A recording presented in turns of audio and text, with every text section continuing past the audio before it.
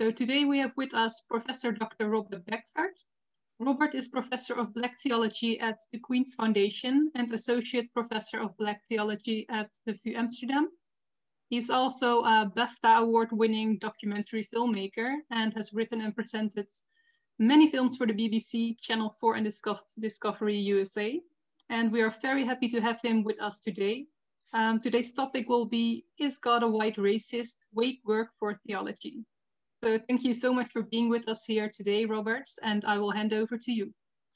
Thank you very much, and good afternoon to everybody. I'm just going to share my screen with you. There we go. So we should have the picture in the start of it there in front of you. What I hope to do in this session is speak for roughly 30, 40 minutes, if I'm quick or slow, and that will give us plenty of time for a rest and also questions of reflection afterwards. Just to let you know, I've just sent Professor van der Boer a bootleg copy of a film that I just made for the BBC. So I'll screen a little bit of it in the middle of this presentation, but if you'd like a copy, you can ask him to forward it to you. So just thought I'd make that clear at the start. Okay, let's get going. Is God a white racist? Wake work for Black theology. I want to address a problem in British theology, namely Christian theology's history of collusion with racial terror. I will engage the problem through the category of theodicy, and I will do so by appropriating the provocative title of an older work by African-American philosopher William Jones, Is God a White Racist?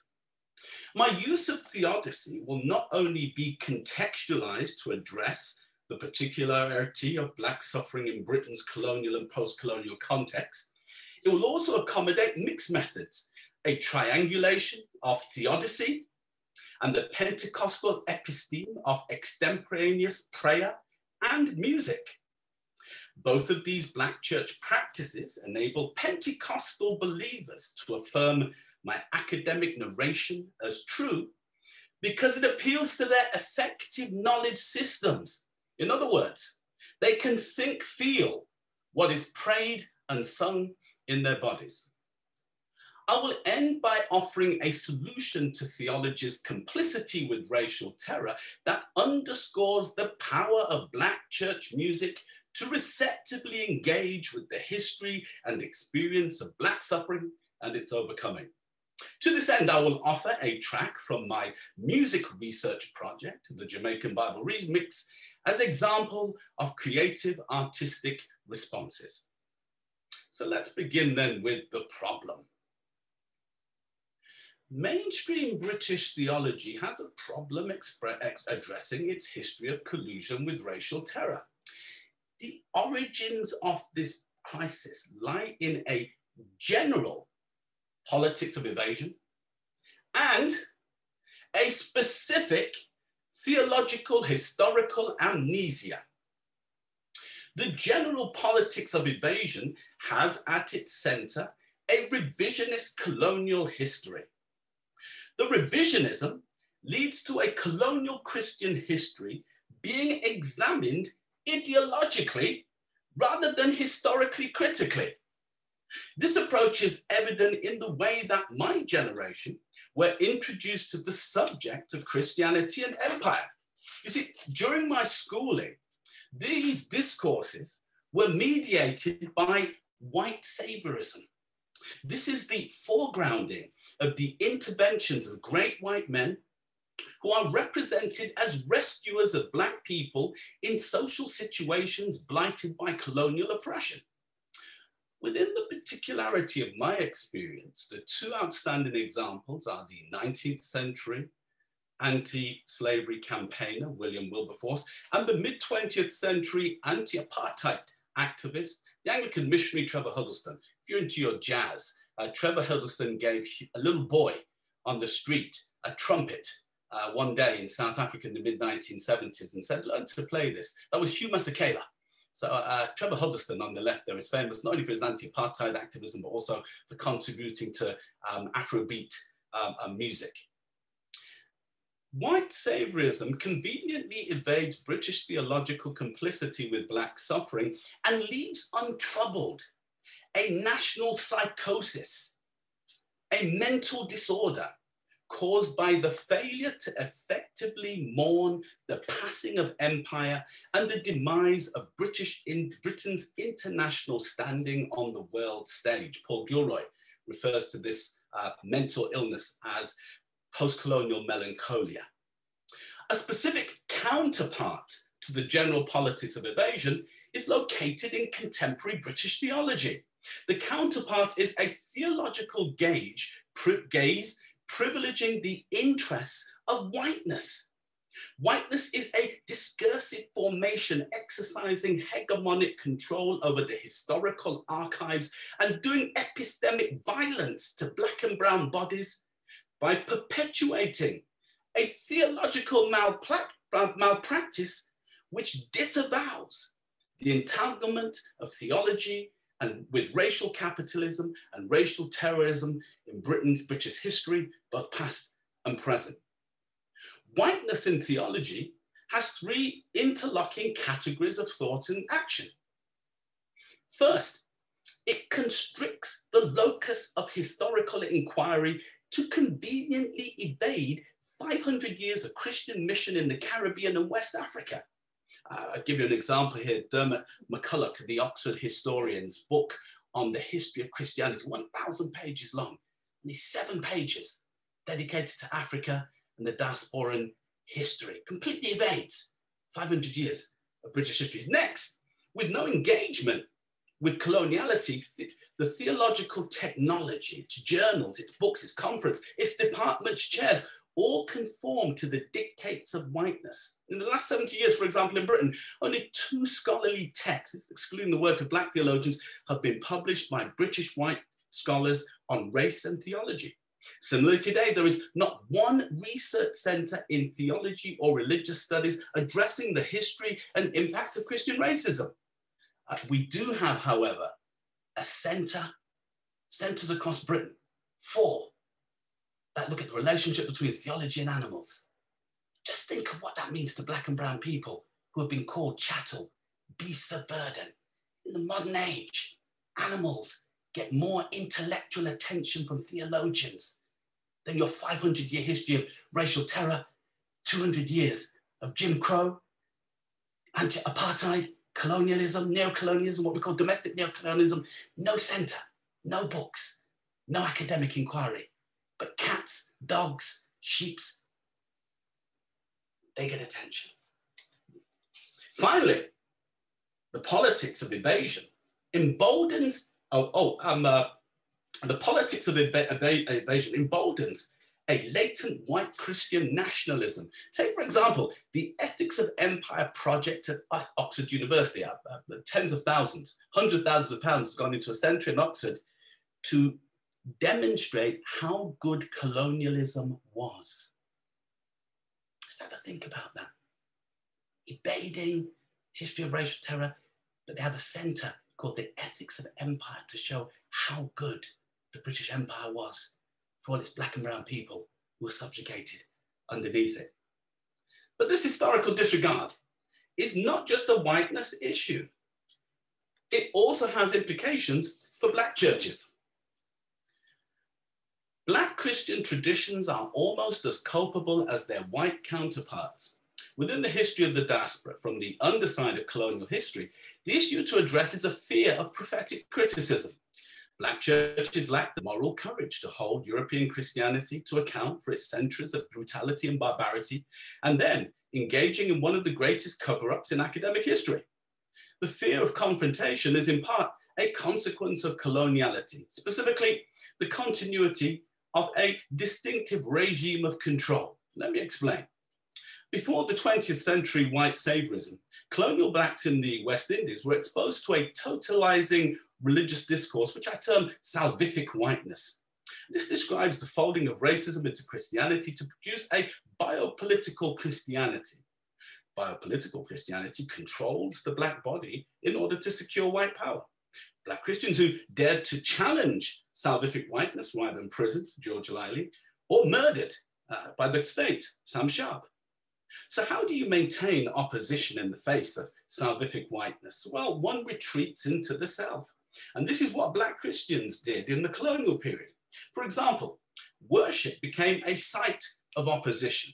Within the liminality of worship, the black body was reimagined as rounded, intuitive, and rational. Well, Tony Pinn, the African-American ethicist, describes this phenomenon as black bodies being transfigured from coloniality's fixed objectivity to a Black Christian complex subjectivity.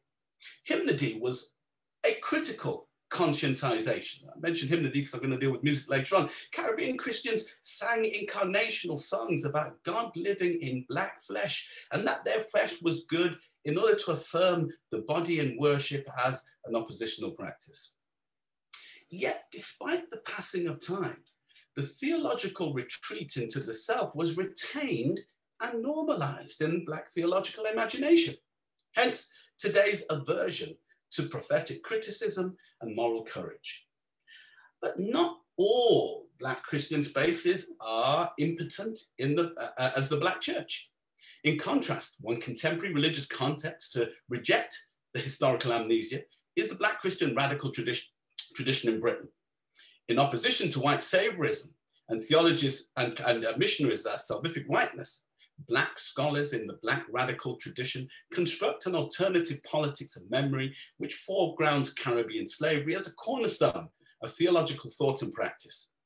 In Black theological studies, this historical commitment is underwritten by two distinct politics of transfiguration. First, a logocentric academic project inside the academy to challenge white theologians to, in the words of W.E.B. Du Bois, do their work over.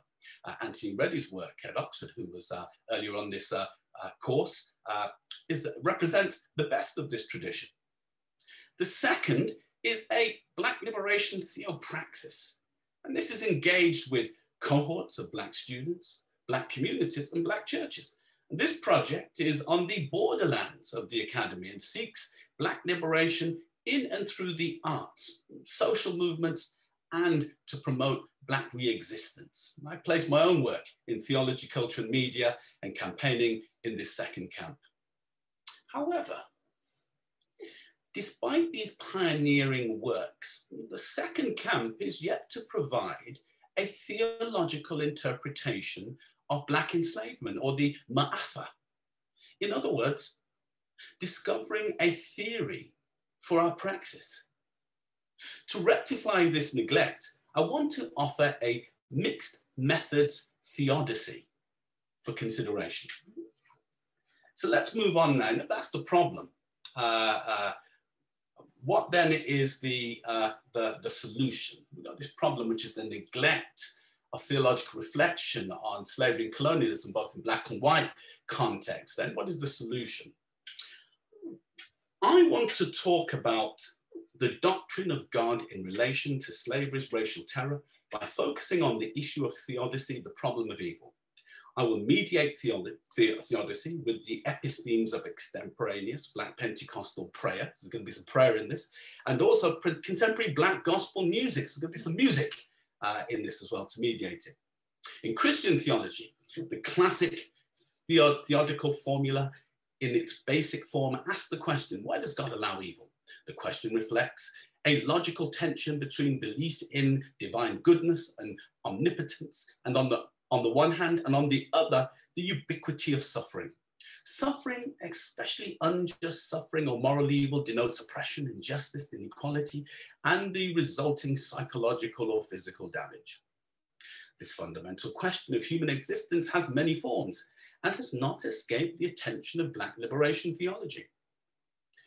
The historical repercussions of slavery, that is, contemporary racism, colonialism, and domestic neocolonialism, fuels a discussion in Black theology on the theoretical and existential dimensions of theodicy.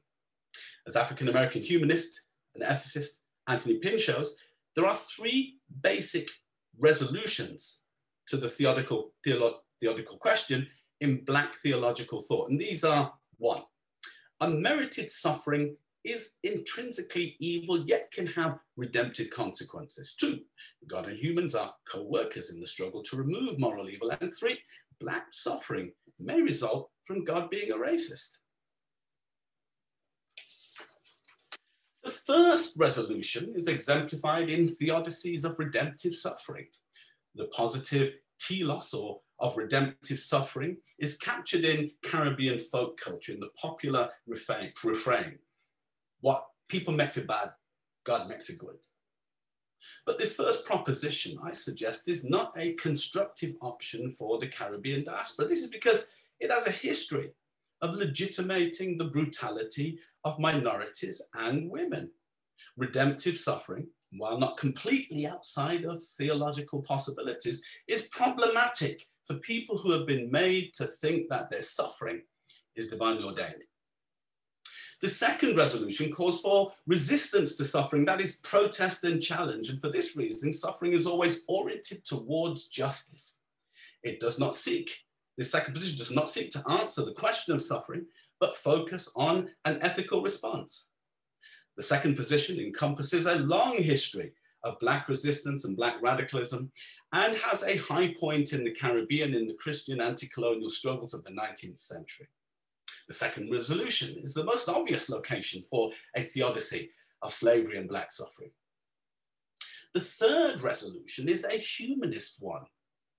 God has failed to deliver Black people in history, and therefore God is partial to whiteness. This third position is the Black humanist one, and naturally has little traction in the Black church. But despite the disinterest of the church, I don't think we should avoid the third position, but engage with it in a constructive way. Rather than dismissing it, we must struggle with it and make it an existential starting point for Black theodicy. After all, Black people are always asking, is God really on our side? For the development of a Black theodicy of slavery, we begin by posing the question, is God a white racist? To the Christian tradition, its presentation of a racist God, which calls into question the goodness of God. I want to consider this new proposal by examining divine racism in African Caribbean history through the medium of Black Pentecostal prayer. Mediating theodicy with extemporaneous prayer facilitates a conversation between ideas about God that have been mobilized to subjugate Black people and the counterclaims of the diaspora in religious history. And prayer in this context is what Ashton Crowley terms Black Pentecostal breath. It is prayer as a critical, performative intervention to produce knowledge about the world for transforming ways of thinking and being. So let us pray. Dear God, unlike my forebears in the Black church tradition who did not dare equate divine will with racism, I want to talk to you about the undoubted relationship that exists. I do not believe your being is racist, but I do believe that the tradition created in your name in relation to African Caribbean descendants is.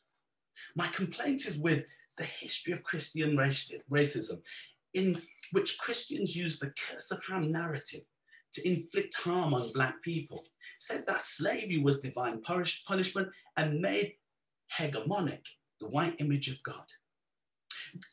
Discrimination against us begins with the interpretation of the Bible. Even before European Christians encountered Africans in the age of European expansion, they'd already succumbed to interpretive practices which demonize Black flesh.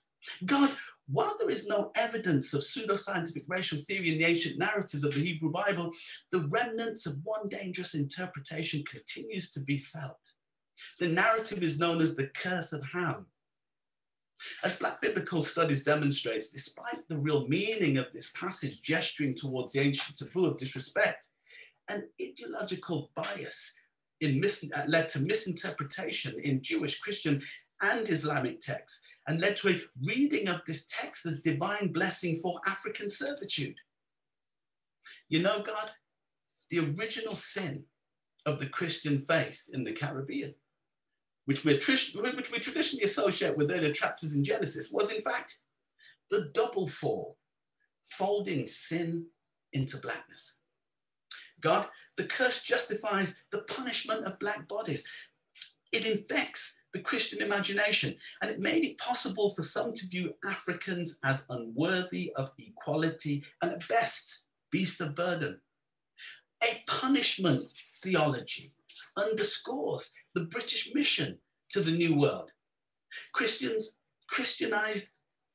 justified a Christianized slavery. The Anglican priest Morgan Godwin, a witness to the horror of the slave trade, proposed a Christian slavery. He argued that baptism did not imply freedom and that the brutality of enslavement was in fact a saving grace for uncivilized Africans. Lord, some black folk even bought into this idea. But the racialization of the Christian tradition was not accepted by all the descendants of Africa in the Caribbean. There is another side to the story of racial terror, and that's resistance and its overcoming. Dear God, I give you thanks, God of justice, that African people survived this terror, and in so doing, left us a witness, a resistance tradition of their religious cultures. They combated the racial terror through a variety of practices. Even before the advent of Christian mission, you inspired in Jamaica the likes of Taki and Nani, African rebel leaders who formed bands of runaway slaves and armies of resistance. They understood enslavement to be anti-God and the slave system to be occult practice.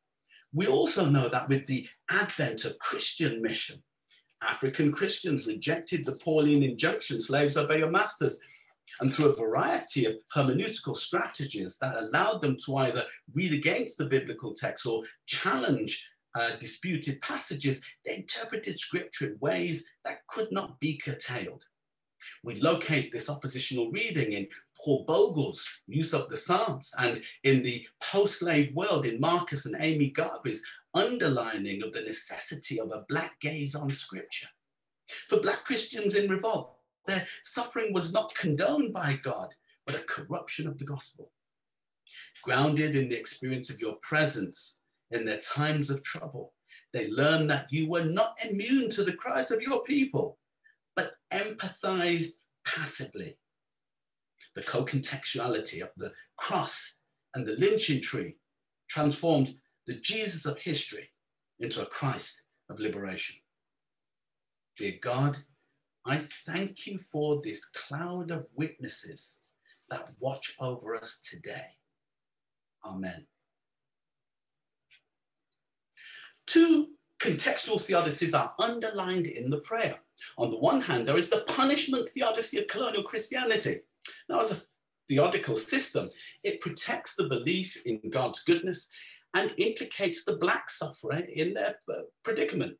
Although the overdrawn synchronization of sin and suffering in punishment theodicy is not defended in scripture, the enslaved are either cursed by God or damned for misusing their free will.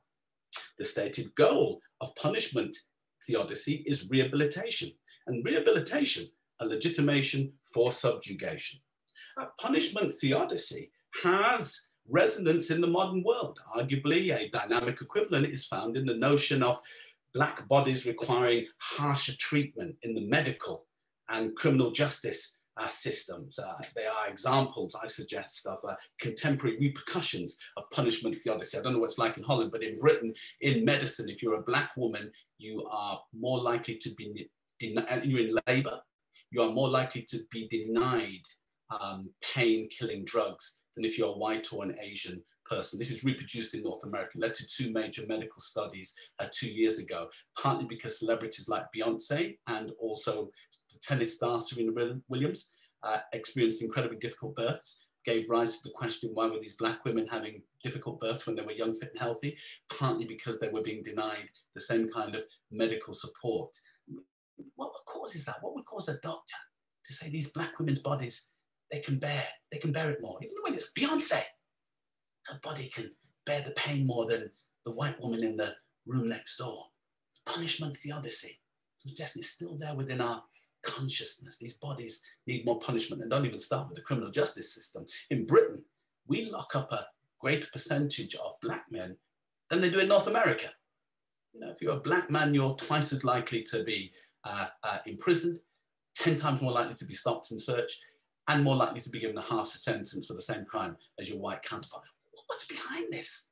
This idea that black bodies somehow require harsher treatment, harsher punishments. It's still there, this punishment theodicy.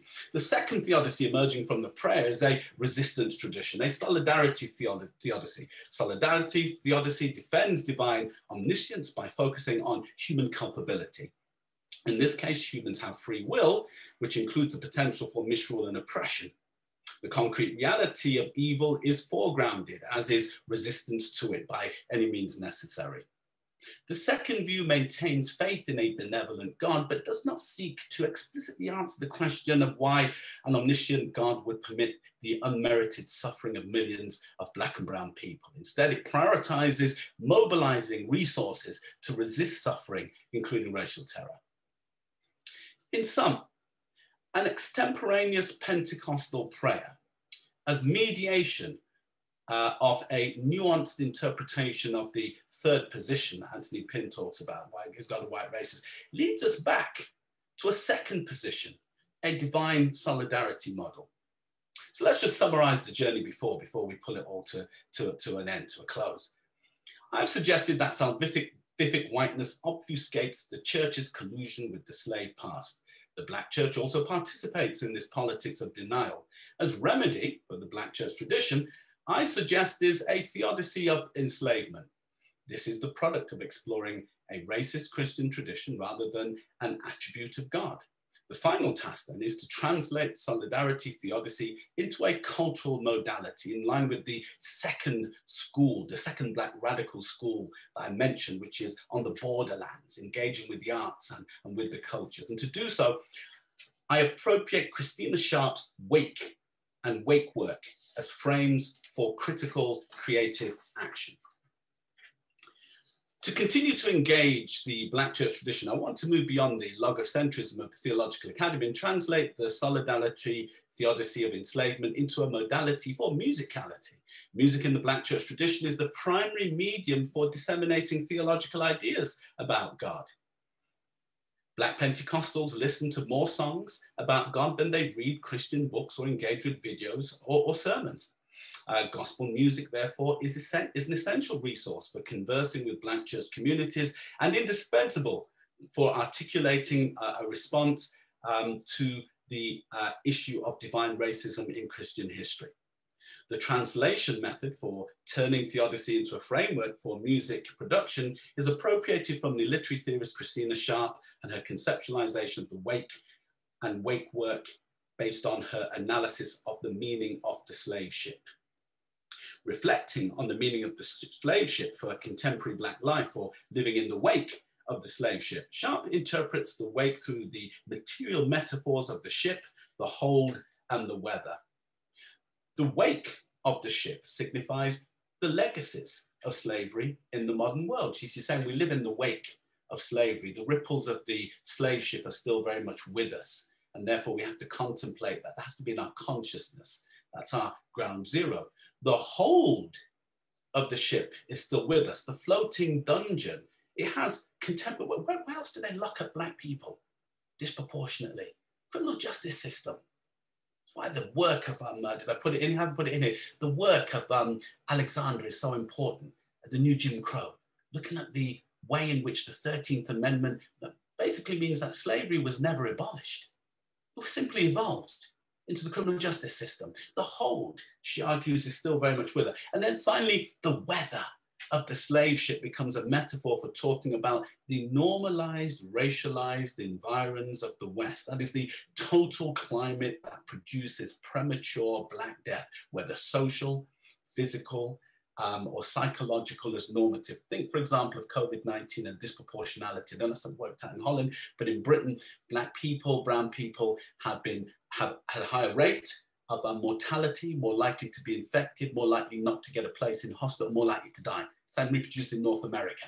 So, you know, let's raise the curtain, raise the veil on the way in which racism has become normalized in the healthcare system, normalized in terms of housing and accommodation, which are two primary factors involved in COVID-19 spread within the UK.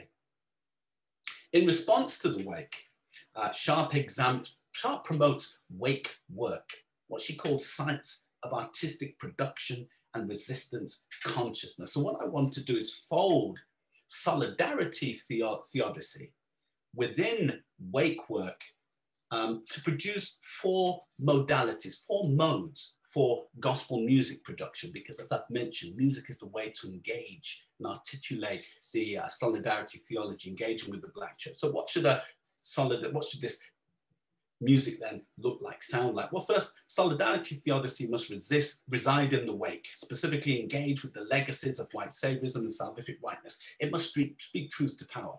Second, solidarity theodicy must identify the theological traces which maintain the Christian hold, that is Christian theology's captivity to oppressive systems and practices. It must confront the weather, that is engage with the Christian climate of racialized oppression. I was going to give you a quick example early on, but I forgot to show you from the film. I made a film that went out 2 weeks ago for BBC Panorama, which dealt with the weather. We looked at racism within the Church of England. The objective was to get the Church of England to change a couple of policies. That's what you make the films for. It's action reflection. They changed them overnight. So we didn't have to wait until the morning. They watched it and changed them overnight. This is just an excerpt from the film. The film was, I'm not pretty enough or old or young enough now to present programs, so they get either celebrities or journalists. So we have the journalist Clive Myrie present this one. I appear in the film to do the links, the critical stuff. But this is Clive Myrie interviewing a woman who used to head up the church's anti-racism. She gave a list of complaints. This is one I thought was really quite shocking of what took place within the church. A really shocking incident was a young Black man who received a picture of a banana, but that banana had his head superimposed upon it, and underneath it said "Banana Man." That is a deeply offensive and deeply racist image. He took it to HR and he did file a grievance, and the decision was that it wasn't racist. And that person left and he received a very small compensation. However, he was forced to sign a non-disclosure agreement. So what we wanted basically was them to stop these non-disclosure agreements and stop people talking about the racism that they'd experienced. And listen, we didn't have to wait until the morning papers. It was done overnight. So that's the reason why we engage with this kind of artistic practice, to do this action research methodology, but to engage with the world outside. So how does this then work out in terms of the theodicy of slavery and translating that into creative artistic practice, Christina Sharp's way? Well, in conclusion, I'm not expecting all gospel artists to accept this template for creative action, but I am committed to providing practical examples of what this new trajectory might sound like and look like. And I end with an example from the album, the Jamaican Bible Remix, the track Payback. Payback is an example of wake work. The song reflects on the wake of slavery, namely, how do we deal with this suffering in a redemptive way? That is, how do we impose restorative justice and engage in questions of recompense? It takes seriously this track to hold by dealing with the continuity and discontinuities of racial terror in the modern world. And finally, it takes stock of the weather, the climate of racial justice in 21st century Britain. So this is a single from the album. It's one of the music videos. What I do here is I made a film about reparations for slavery. We use the visuals for that, but the audio is a cut and paste of a radio program I went on to defend the film that we made. There was also, in academia, we have one famous reggae star who became a sociologist. So I asked him if he'd be on the track, just because he was a famous reggae artist, but he's now a sociologist in London. I asked him to be on the track, so he appears on it and does these a little bit of rapping. So I'm just going to end with this, and then we are done.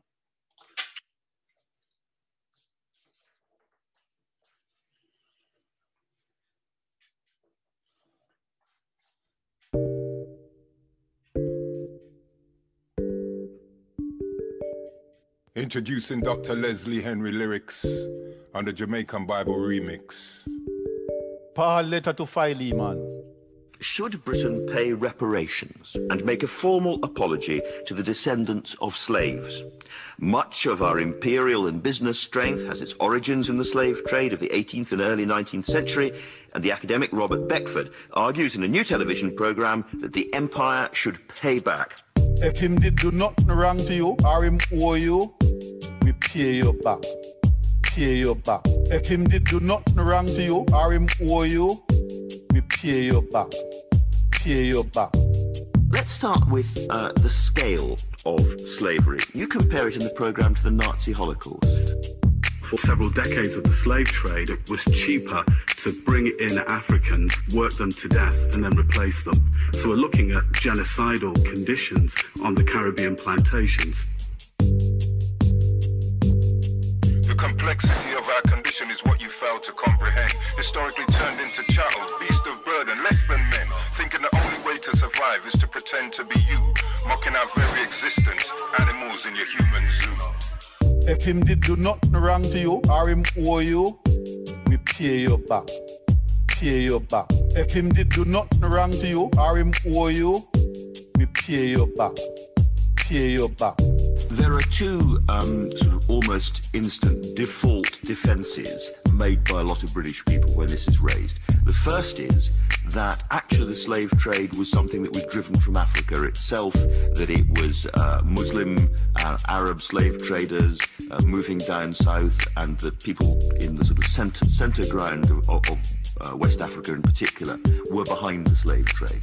What we focus on is what the British did. I'm not that concerned with what one ethnic group did to another ethnic group in Africa.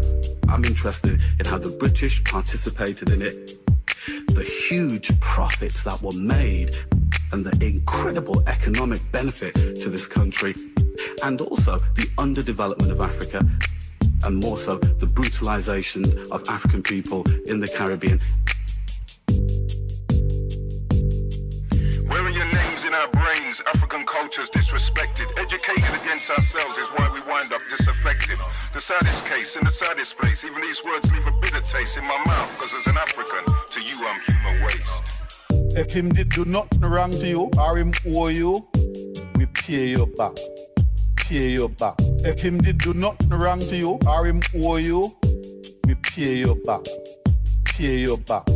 The second defence mechanism, people say, is, well, it was Britain which ended the slave trade. It was Wilberforce, and then it was the Royal Navy, and that Britain's got a lot to be proud of in stopping the slave trade.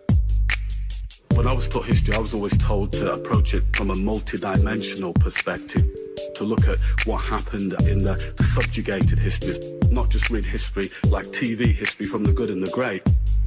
In the Caribbean, they talk about the slaves who ended slavery.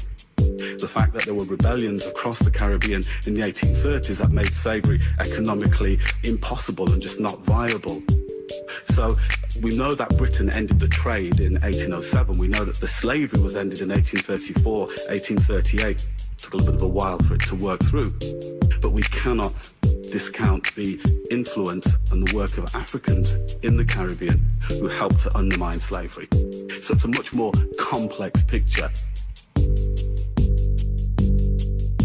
You tried to confuse, telling the world you set us free. Good old England, don't you know, we were anti-slavery. The Clapham sect should get respect because they showed a lot of class. Another historical distortion like your William Wilberforce.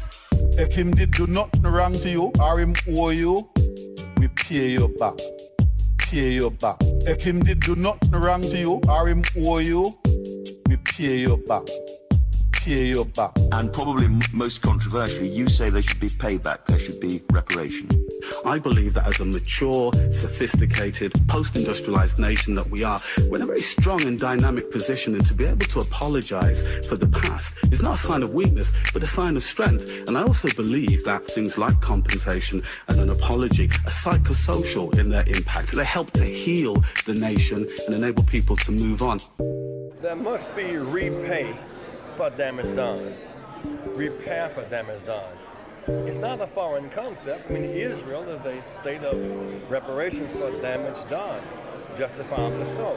The Africans, victims of the slave trade, we must demand repay for damage done. It may take many forms, but the concept is legitimate and the need is great. We see through your deception, speak our truth in redemption songs. Reparations transcends money, it's about repairing historical wrongs. Britain as a nation needs to face one brutal fact. We need more than just a band-aid to put the African on the map. If him did do nothing wrong to you, or him owe you, we pay you back. Pay you back. If him did do nothing wrong to you, or him owe you. So that's an example of doing wake work and folding theodicy, an ethical theodicy of slavery into artistic practice to then produce wake works which lived in the wake of this history, but also seeking to redeem and atone for it. The figures that you saw going along the screen were the figures that we got experts to calculate how much Britain would have to pay in compensation to the English-speaking Caribbean as reparations. It turned out to be 7.5 trillion pounds. This was in 2005. So add on interest into today, and you're looking at something like 10 trillion pounds. Now the British economy only turns over 3.53 trillion pounds. You get a sense of how much is actually owed for the debt that is owed to these enslaved people. Thank you very much.